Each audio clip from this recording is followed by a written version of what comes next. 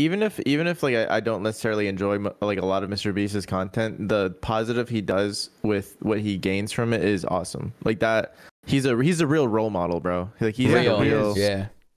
And it's crazy. I started watching him back like when he had like 300K or something. Wow. Which is still a lot, but like, you know, compared to where he's at, that's like nothing. So yeah, seeing him grow as well is like crazy. So I mean, very, very inspiring, very, very motivating. Dude, you know 100%. what I hate?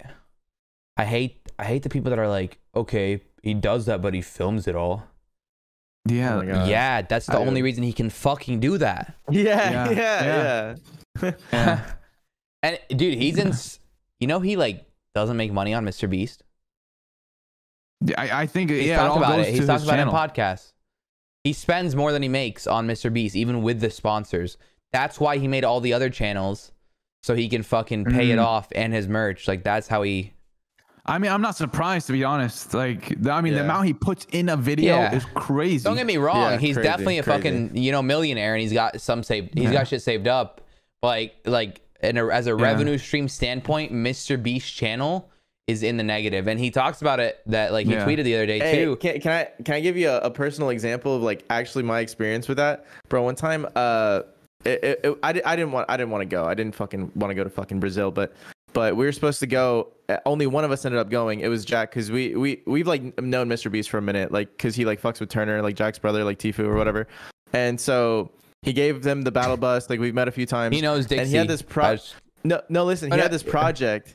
He had this project where he had a bunch of people go to like different places in the world. And you know Jake the Viking, he's not part of their team anymore.